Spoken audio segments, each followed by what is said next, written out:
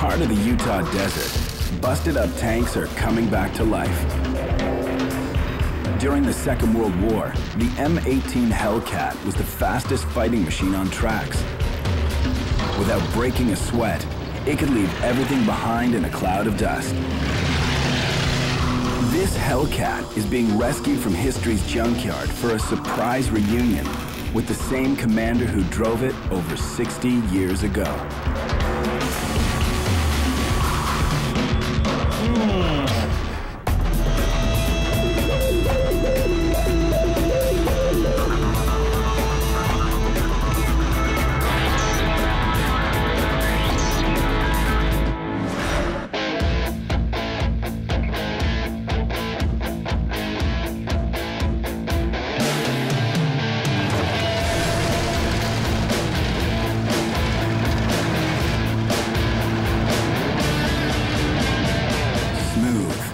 Lightning fast, almost able to come out of nowhere. This is the M18 Hellcat. During World War II, nothing was more nimble on the battlefield. If you saw one coming, it was already too late. I want to tell you what's so cool about the Hellcat. It's like running around in a power boat. You can fishtail the thing, you can run it around in figure eights, and it just goes faster and faster, and you're throwing up dirt, and you're throwing a big cloud of dust, and it's like a sports car, and it's a real smooth ride. You can go over dips and bumps. It's the ultimate all-terrain vehicle. The M18 Hellcat is just one of almost 200 pieces at the Karl Smith collection in Tooele, Utah, not far from Salt Lake City. Businessman Karl Smith is the man and the money behind the operation. Karl is a big fan of tanks. He's a huge fan of war veterans. But he's not a fan of being in front of the camera. But you're welcome to walk through what he calls his sandbox. Battle-scarred tanks don't come back to life on their own. They need a dedicated crew, radical surgery, and serious attention to detail. To make this happen, Karl has pulled together an amazing team. The man in charge of the metal makeovers is Roger Condren. He's a 30-year veteran of the restoration scene.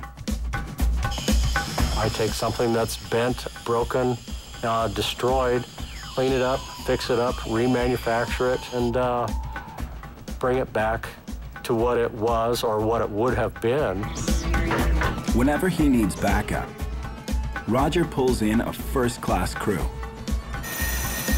Greg Lloyd worked for over 20 years in a steel plant. At the tank workshop, his nickname is Goose. Oh, yeah. Get road.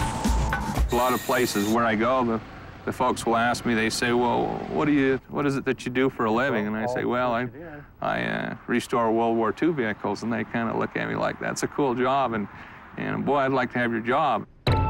Randy Killen has created special effects magic for classic films like Jaws, Blade Runner, and Titanic. Building scale models in Hollywood was the perfect training ground for rebuilding 40-ton tanks.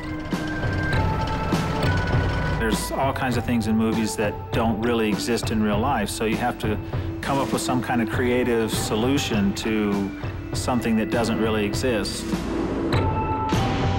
Another key part of the tank crew is writer-historian Jeffrey Panos. These guys are very knowledgeable, but when I'm needed, I come in and I research for them, and I find the various details about the vehicles, their historical past, and any kind of nuances they want to know about. So I'm the pet historian. And the historian has made an incredible find.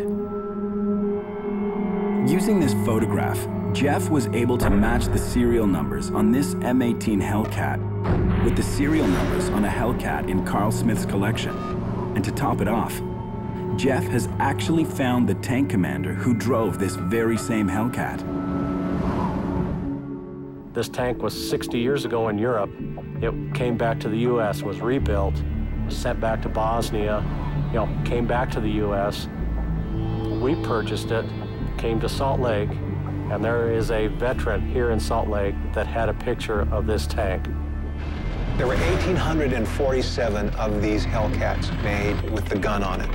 And so it was 1 out of 1,847 Vegas odds that this could have been his Hellcat. And we believe it is, and we're matching the serial numbers, and we think we've matched them. And almost too good to be true, the veteran is living down the highway in Salt Lake City. In a few days, Karl and his tank crew are going to reunite the commander with his Hellcat at a Victory Day party for veterans. This means Roger has got a big job on his hands. In the next few days, he's got to take this Hellcat and get it whipped into shape. Battle ready for a veteran who hasn't seen it in 60 years.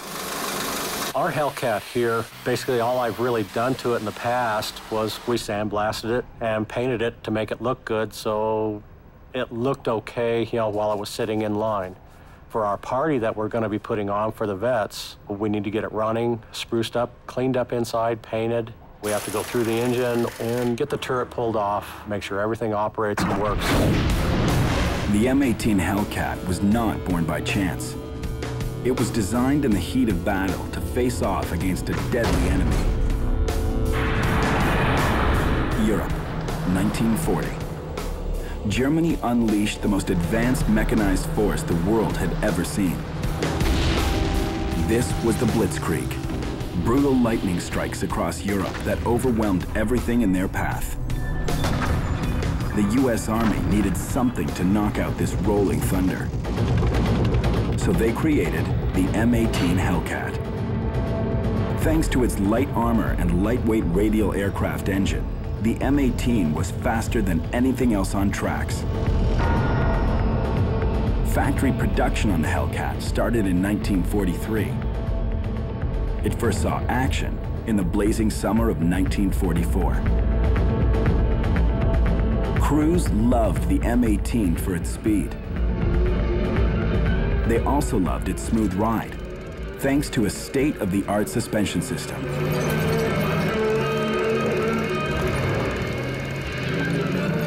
The newest track-laying vehicles, such as the 76mm gun-armored carriage, employs a new system known as torsion bar suspension. The upward movement of the arm twists the torsion bar, and its resistance acts like a spring in supporting the vehicle.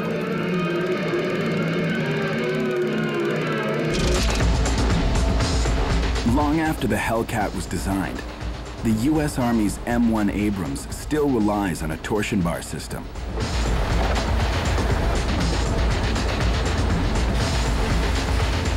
The swing arms enable this 69-ton monster to travel smoothly at 45 miles per hour. But even all these years later, the Abrams is still not as fast as the M18 Hellcat. Able to cruise at about 53 miles an hour, the Hellcat's speed was legendary, and it had to be. In the final months of the war, 4 M18 Hellcats would play a pivotal role in one of the most important battles of the entire Second World War.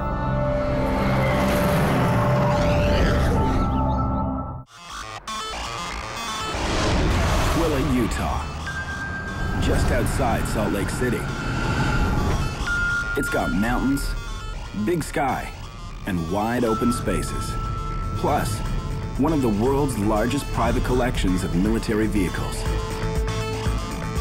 Now we're up to over 180 pieces, and I have a lifetime job sitting right here, right in front of me. When you're rebuilding tanks, you've got to deal with serious battle scars. I do have another one outside that has come off another bombing range, and it's been napalm. I mean, literally burned to a crisp. It's been burnt out, it's been torched, it's been everything you can imagine. I don't think even Roger can repair this. But right now, Roger's trying to get this M18 Hellcat ready for a big party honoring war veterans. At the party, one of the veterans is going to be reunited with this Hellcat. The same Hellcat he commanded in the Second World War. The party is only days away. When Roger first saw it, the Hellcat was a mess. They're open top, so they're rusted inside and full of twigs and branches and dust and dirt, so they were pretty dirty. A lot of times they didn't run, so I had a lot of stuff to start with. Some parts were completely gone. This is where Randy Killen comes in. I usually get a call. They say that they either have a part that's been rusted out or is actually missing. If it's rusted out, then we'll take it and try to get the dimensions from reference material books, or if we have a duplicate part, we measure that up, we put it into a CAD system. A lot of the parts are flat pieces of metal because that was the easiest to work with. If you can get a flat piece and weld it to another piece or bolt it to another piece, then you're a lot faster than having to mold it. So a lot of our parts are recreated with flat sheets of steel. Easiest and fastest and most accurate way for us to do that is by using steel cutting laser. We usually make what we call a soft skin or a cardboard prototype, go back and fit it on the vehicle to make sure that our measurements are correct. We bring it back, do any final changes or adjustments, and then go have it made out of steel or whatever the appropriate material is.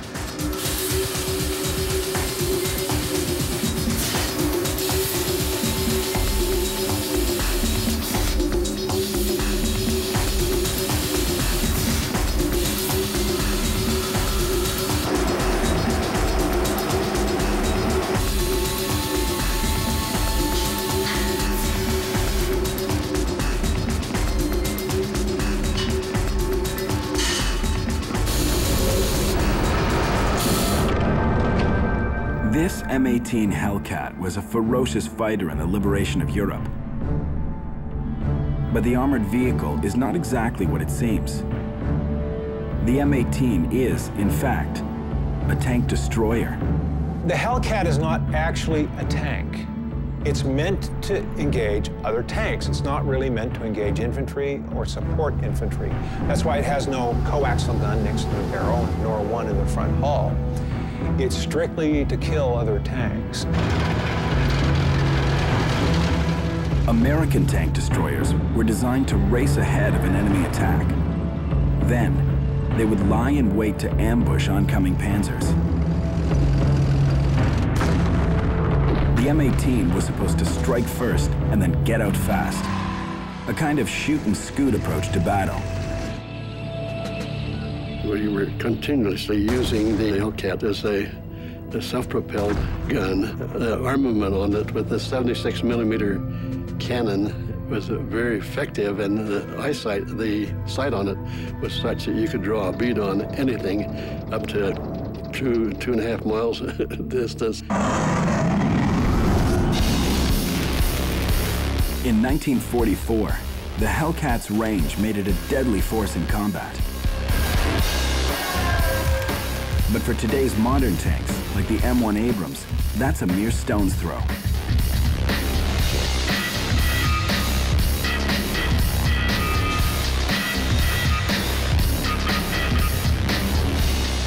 At the JSMC tank facility in Lima, Ohio, this M1 Abrams is getting its sights aligned.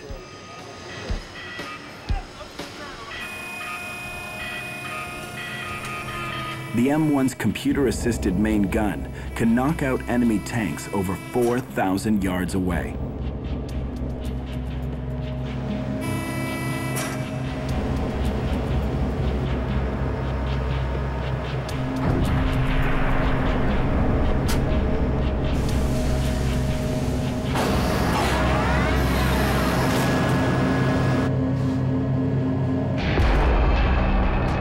The M1A2 is probably the most sophisticated tank out in the battlefield. If you think about it as a computer being surrounded by armor, the ballistic computer, basically what it does, it computes any variable. We have a wind sensor, a cant sensor, that computer analyzes, and it applies that solution when you fire the round. So let's say, for example, that you were firing on the move, there's lead to be applied, right? Because you're not going to fire where you're aiming. So the ballistic computer applies that lead and then adds the solution for wind, cant, speed, barometric pressure, because the temperature of the round also has implications too.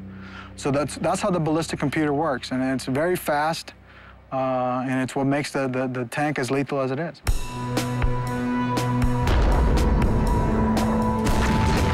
The M18 Hellcat was invented specifically to destroy tanks.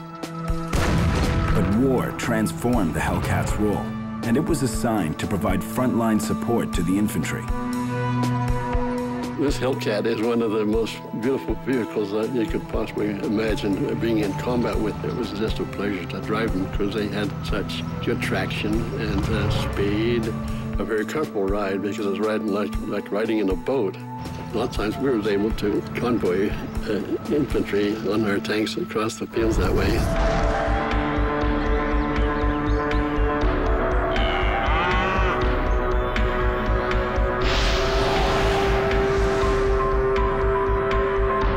The Hellcat's role change was possible because it had the shooting power to make that switch. Let me tell you about the gun on the Hellcat. It's the same gun that went on the Sherman. It's a 76.2 millimeter flat trajectory cannon. The real difference was that the tank destroyer crews were issued this hot round, this anti-tank armor-piercing round, and it made the difference to knock out enemy tanks. When these high-explosive anti-tank rounds slammed into enemy tanks, they would shoot a super-hot jet of molten steel right through the armor. The Germans responded by adding a sacrificial piece of plate armor on their hulls. This extra plate would diffuse the molten jet and protect the underlying armor and the crew.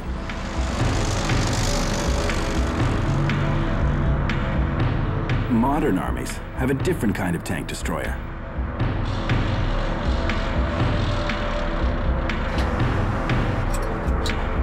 Here, German anti-tank crews use Milan rockets to take out targets over 2 miles away. These rockets operate on a similar idea to the Hellcat's high-explosive anti-tank rounds. But they pack a deadly extra punch. Each rocket is equipped with 2 warheads.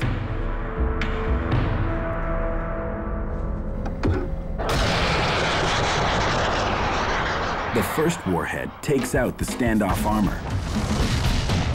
The second warhead penetrates the internal armor, exploding into the crew compartment. These missiles are guided by wires, so their control signals can't be jammed by the enemy.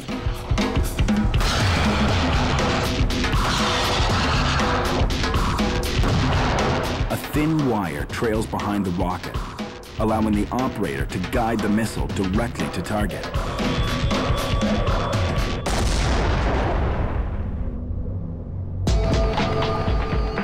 Packed with armor-penetrating ammunition, the Hellcat was state-of-the-art in 1944. American designers thought its speed would give the Hellcat 9 lives. And sometimes, it did.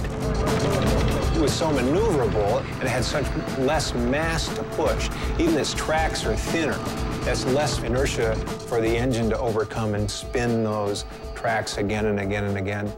It gave it such a tremendous speed, a remarkable speed. Don Breinholt was attached to the 603rd Tank Destroyer Battalion of the 6th Armored Division.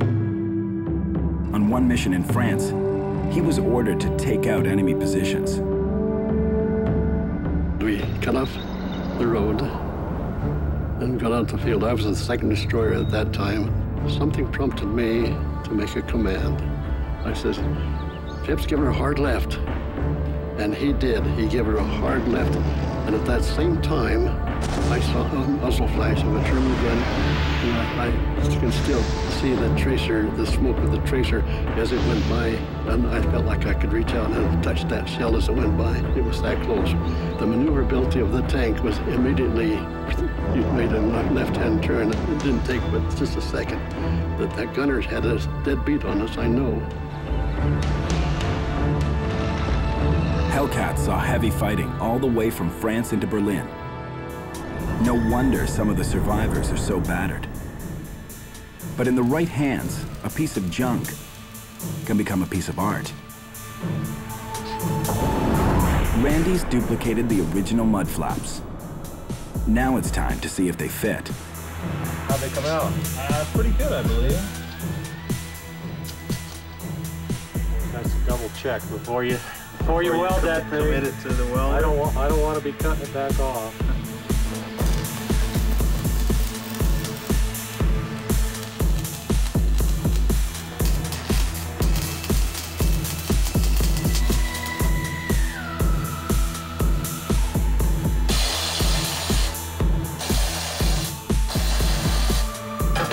Let's compare them. What do you think? Looks good. Looks just like it. Paint it, and we'll see if we can get her on.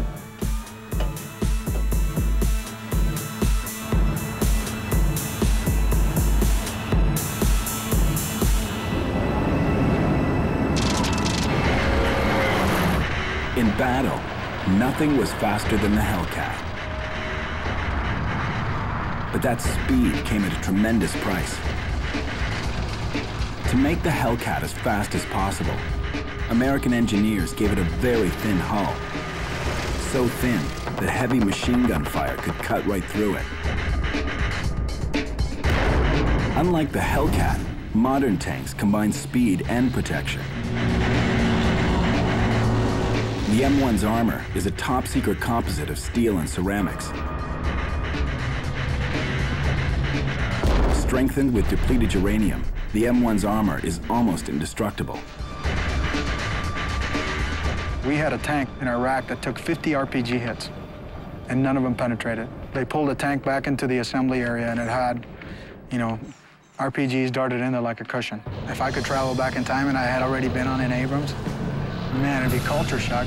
Think about the survivability of a hit. Knowing in the back of your mind that if a German tank hit you, you were going up. You didn't feel the invincibility that you would have today.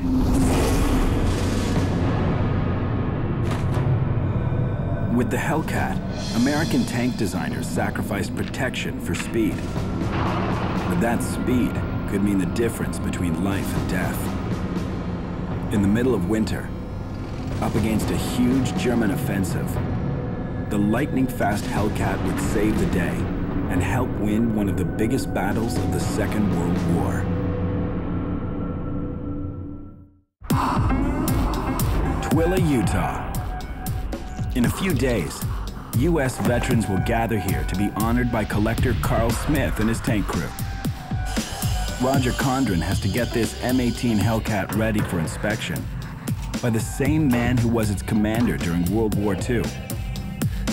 No matter how difficult to track down a repair, the tiny details are critical to get a first-class restoration. I'll bead blast everything when I tape off the glass. I'll paint it and redo my numbers, replace some of the gauges, and it'll probably look real close to brand new when I'm done. The main difficulty in trying to restore all this stuff is getting a lot of the little detail items. The major components are fairly easily obtainable. You're just about stuck with what you have, and luckily a lot of times stuff is really good. Get a lot of satisfaction because I can make this dash look just like brand new almost, and it's something that people really notice. The paint on the tank doesn't really matter, but when they look inside and see all these nice little red circuit breakers and see all the little arrows and what it's for, people are a lot more impressed by something that has contrast to it instead of just green. To get this Hellcat in driving condition, Roger Condren has to borrow the engine from the collection's other Hellcat. Fixing up the Hellcat highlights a life-saving design feature. It's only 60 years old or so. You don't always win a war with the biggest gun or the toughest tank. Sometimes it's all about who gets back into action first. On the Hellcat, one of the nice features it did have was the ease of maintenance. It had a tailgate that dropped down in the back, so after about 20 minutes, You know, a couple guys, you could have the engine all undone and ready to pull out. You could change an oil pump, you know, oil lines, anything underneath that engine, you know, very quickly. So maintenance on a Hellcat was extremely easy. Okay, there we go. Rapid field repair gave the Allies an edge when they came face to face with superior German technology. Remember, you're never fixing a tank in a place like this. You're fixing it in the mud, you're fixing it in the snow, you're fixing it under fire. If you can create a tank that any farm boy or city kid can fix reliably and get it back into action, it's going to save his life, and it's going to win you a war. Modern tank designers use the same principles of rapid field repair. The M1 Abrams Power Pack design is light years ahead of its World War II ancestors. Now, even the most sophisticated tank can be put back into battle in a matter of minutes. If I need to replace an engine or pull an engine pack from the tank, I can do it in approximately 30 minutes with a good trained maintenance crew. But even with all this smart design, basic maintenance is still a constant issue for any tank crew. I spend about 75% of my time devoted to maintenance. It takes a lot of man-hours to keep these tanks running and operational. But if you don't have your tanks running, then tanks can't get into the fight to help out the infantry. There we go. Roger only has a few days to get the M18 ready for the party. Okay. Easy access to the engine makes a big difference. The M18's engine is designed to slide on tracks for easy access. Originally built for airplanes, the Hellcat's engine was air-cooled. The engines in the Hellcat are rather interesting. They are an aircraft radial. You don't have to mess with antifreeze and water and radiators getting shot out, you know, and leaking fluids. But when it came to crew comfort in wintertime, the M18's engine was no friend. Any winter battle in a Hellcat was like fighting inside of a refrigerator. That fan is really sucking a lot of air. So whenever that engine's running, it's drawing outside air in through all the open hatches, and it can be very cold in the wintertime. Don Breinholt commanded a Hellcat during the Second World War.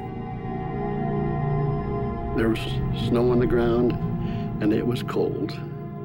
It was down to, I'd say 0, or maybe below, I don't know. It was mighty cold to stay in there. And of course, our home was our M18. And a lot of times we would prefer to take our sleeping bag and sleep on the ground rather than stay inside the cold tank. It's really awful because unlike an infantryman who can kind of squirm and move around or move from here to here and maintain some body warmth, you're sitting in a cage of really cold steel. And you've got to concentrate, and you've got to make sure that enemy doesn't get you, and you've got to kill him first.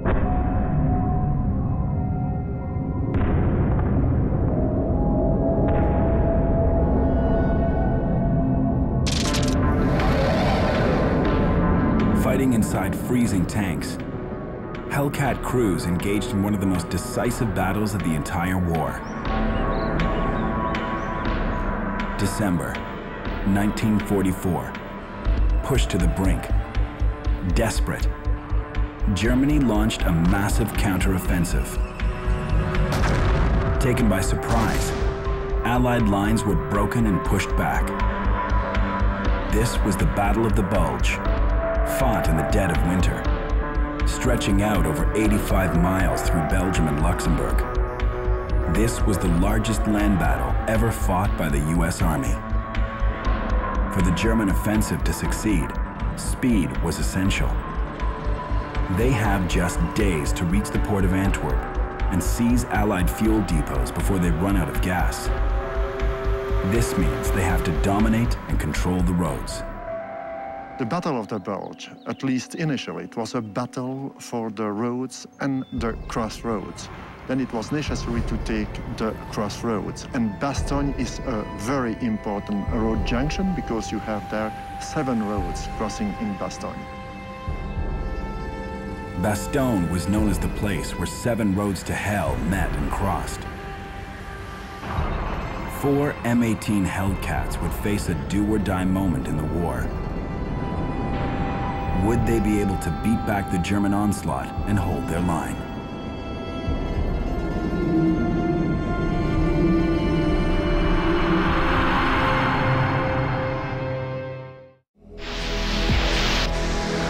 In the Utah desert, an M18 Hellcat tank destroyer is getting ready for a party. But it needs a new engine. Roger Condren has salvaged the engine from the collection's other Hellcat. A little bit to your left. Now, he's got to make sure it's going to run.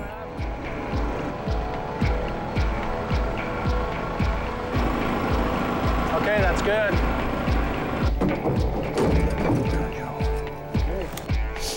Ready again?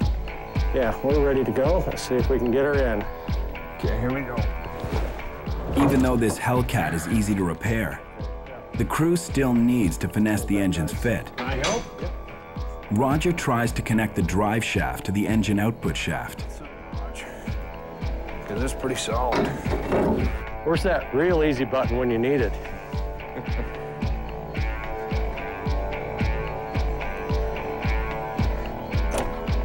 Oh, It wants to come back a level. It's lined up. Okay, let's try it. Oh, there it goes. Hey, there we are, guys. We're in. Starting up a Hellcat is easier said than done. This is a World War II tank destroyer. You don't just insert your key and turn on the ignition. What we have to do, to get the Hellcat started, or basically any radial engine tank started, is a very critical part of the maintenance and procedure on getting the thing running. You pull your hand crank out, crank the engine over 50 times. What you're doing is clearing the cylinders out of oil, possibly gasoline, anything else that might have gotten in there. Once that is completed, you turn your fuel valve on so you can get your fuel going. You then turn on your master power switch so you have power to the starter and all your gauges. Playing it safe, Roger has a fire extinguisher close at hand. If there's any gas in there, as soon as it fires, flames will come out. So anytime you start up a radial engine, you need to be wary of fuel fires. Rather be safe than sorry. Shall we hit it? Yeah, let's give her a go. Okay. This is a big moment for Roger and the whole team. Will the replacement engine actually work?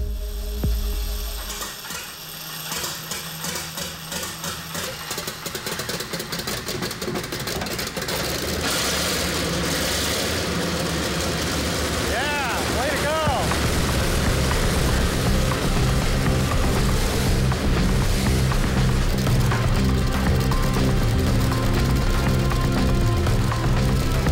All these years later, the Hellcat doesn't let the crew down. The tank destroyer is ready for action. Boy, that was sweet. That was. Everything looks good back here. Yeah, looks good. Wish they all started like this. All right. I like it when it does that. That was an excellent feeling, seeing that baby start up, the smoke coming out, a little bit of oil coming out, just the rumble of the engine. Well, let me turn the fuel off, and we could finish buttoning her up.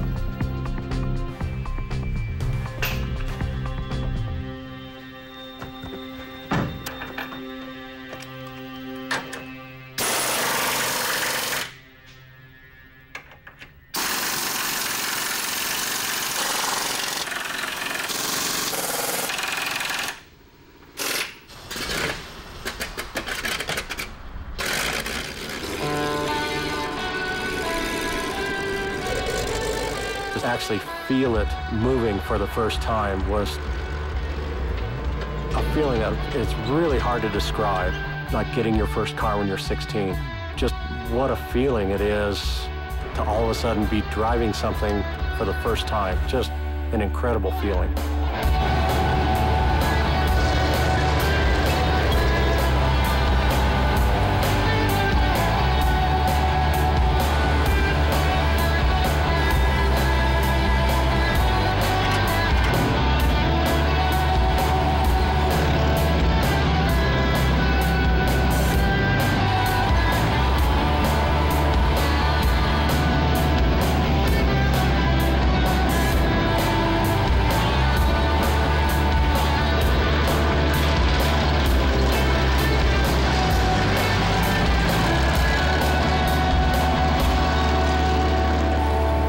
The Hellcat's noise and smoke are a small reminder of a tanker's life during the heat and fury of war. It was extremely noisy, it was smelly, gasoline, motor oil, gunpowder, body odor, urine, you smelled it all. And it was grueling. And you'd be fighting for hours and hours, and you're constantly worrying about your ammunition supply. You're constantly worrying about enemy troops and Panzerfausts. You're constantly trying to maintain contact with your own forces, and you're looking through a little tiny periscope. It seems all too small when you're in battle. And you're trying to locate the enemy, you're trying to fight him, you're trying to maintain your sense of direction and your sense of purpose and fight back. When the Hellcat was moving through battle, the crew had a unique angle on the action. Hellcat tank commanders surveyed the ground from an open turret. In armored combat, he who sees the other enemy first has a much greater chance of shooting at them and hitting. The open top to the tank destroyer allowed the crew to see out and see the enemy tank and fire and hit it. I'm sure that everyone who was in a position sometimes thought, well, here I am like a sitting duck up here. Some sniper could sure pick you off easy that way. I feel very fortunate to have gone all the way from Omaha Beach clear till we met the Russians in that exposed position. I was the gunner for the first week, and then from then on as a gun commander up in that position there. Hellcat commanders fought the war from a dangerously exposed position. The M1 Abrams employs a design feature to keep its crews protected at all times. It's called the Common Remote Operating System, or CROWS. The CROWS system is a remote weapon station which the tank commander can fire from inside the turret. And what these systems are designed to do is to keep the crews inside the turret of the tank so that they are not exposed to enemy fire. And it allowed the crew to survive in urban environments along with being very lethal. Hellcats were an open window on the battlefield. When it comes to sighting and tracking today's enemy targets, the M1 gives the crew a whole new set of eyes. The most impressive function or piece of equipment on this tank to me is the CITV. The Commander's Independent Thermal Viewer enables us to pretty much identify more targets than one. I can be looking off to the left side while the gun's looking off to the right side. And as soon as I see something, I can designate the gun to what I'm looking at. Also, I have thermal imaging, and that picture is just so much better than what the gunner's looking at. You can zoom in and out, and it's just more easily controlled. If I was the enemy, if I saw a formation of Abrams tanks coming at me, I'd turn and run. When you get on top of it and you're going 30 miles an hour and you're firing on the move, you feel invincible.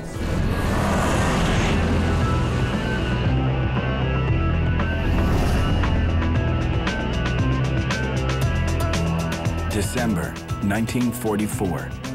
The Battle of the Bulge is thundering through Belgium. The Germans are desperate to move as far as possible, as quickly as possible. Outside the small town of Neuville, German panzers close in. But 4 Hellcats are standing in the way. In the face of overwhelming odds, the M18s stop the German advance.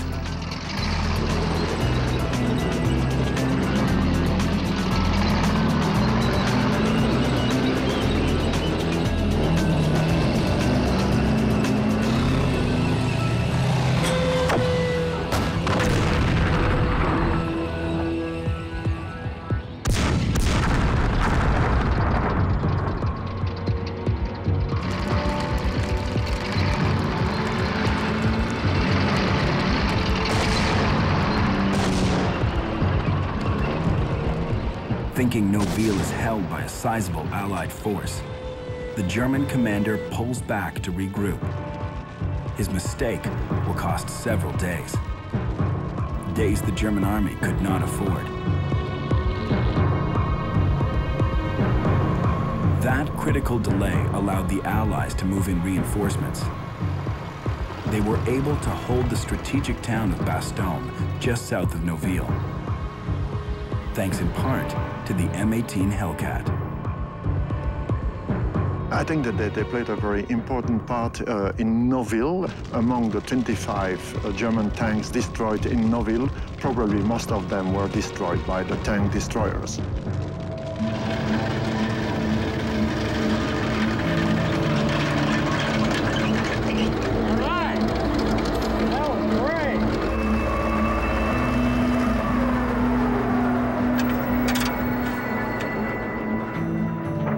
First time out of the shop. Like I say, it's everything worked. My fuel cutoff switch worked. Everything. It goes a lot faster than I thought it'd go. I'll tell you. Wait till I get into third. That's 30 to 60. Roger and Goose have the Hellcat running, but there's still one problem left, and it's a big one. The turret still has to be fitted, and with the party just days away, time is about to run out.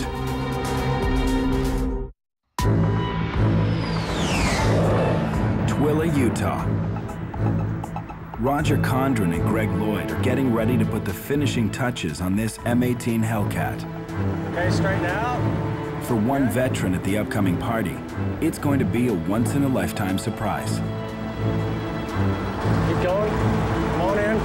Tilt forward just a little bit. But one last piece has to be fitted before the Hellcat is ready. And it's a massive piece, the turret.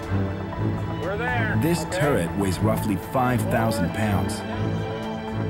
The diameter spans about 68 inches. A perfect fit is absolutely critical. No one can afford to make any mistakes right now. They've spent too much time making this Hellcat look like it just rolled off the factory floor.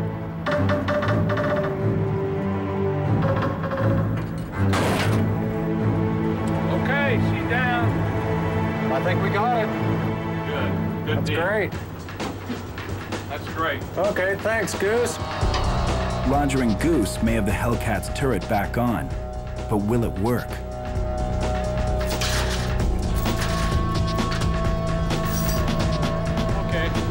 Ready. All right.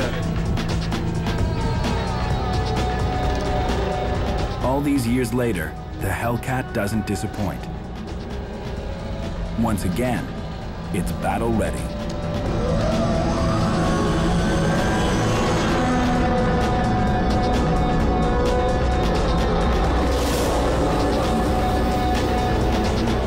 For most of these tanks, their stories will remain forever buried on the battlefield.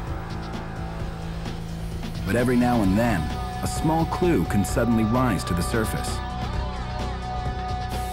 This is the turret from another tank getting prepped for a paint job.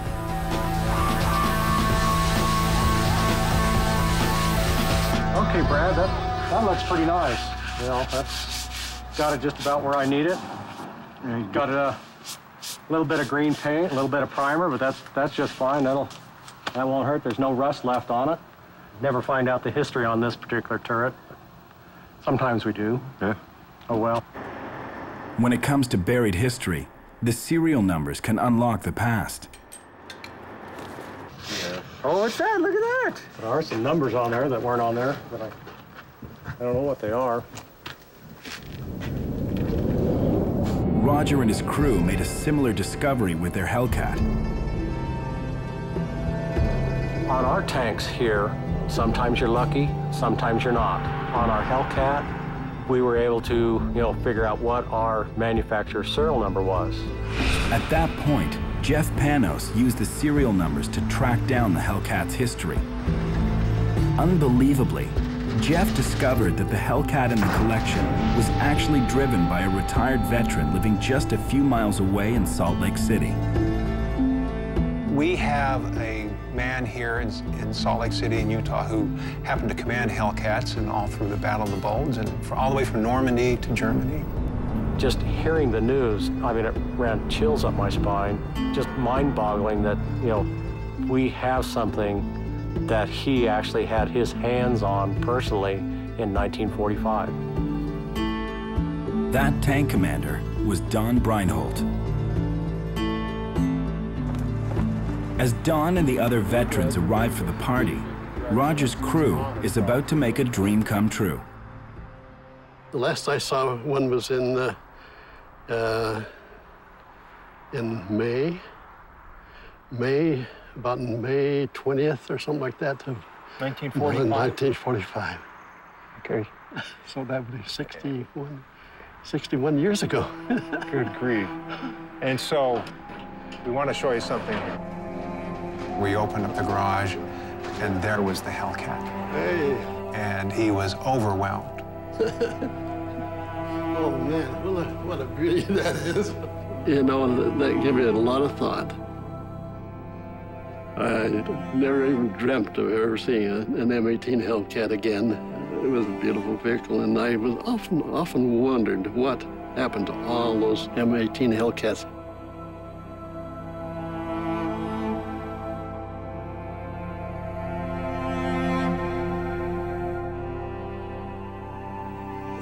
It's amazing after 61 years. Thank you. How would you like to take a ride in one again? That would be fun. And the most amazing thing about Karl Breinholt was he walked right up to that Hellcat, and he says, "This is how you get into a Hellcat." And at the age of 87 years old, he put his foot right on the bogey, he grabbed the proper handhold, and he climbed right up into the turret.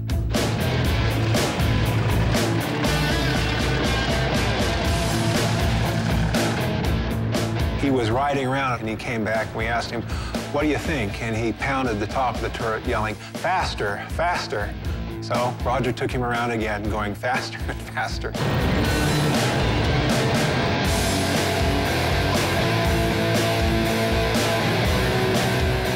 He was delighted, and his wife told me she'd never seen a grin on his face that wide in maybe 20 years.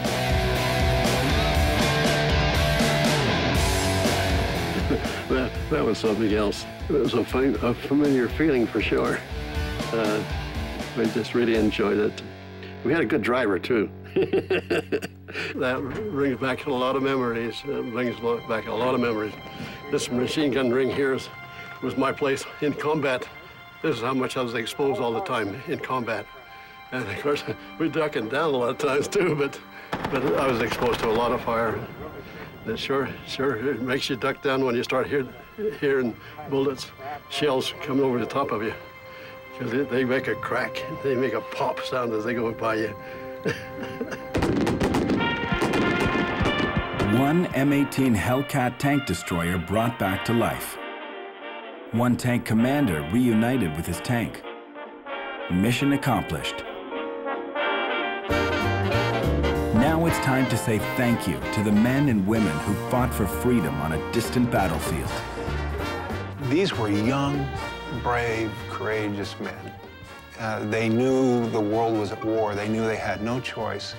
I have the highest regard for these men. When the party's over, the tank crew will get back to their passion, saving these war machines from history's salvage yard. And this is one mission they hope never ends. In a job like this, there probably is no retirement. You know, for something you really, truly love, there is no retirement.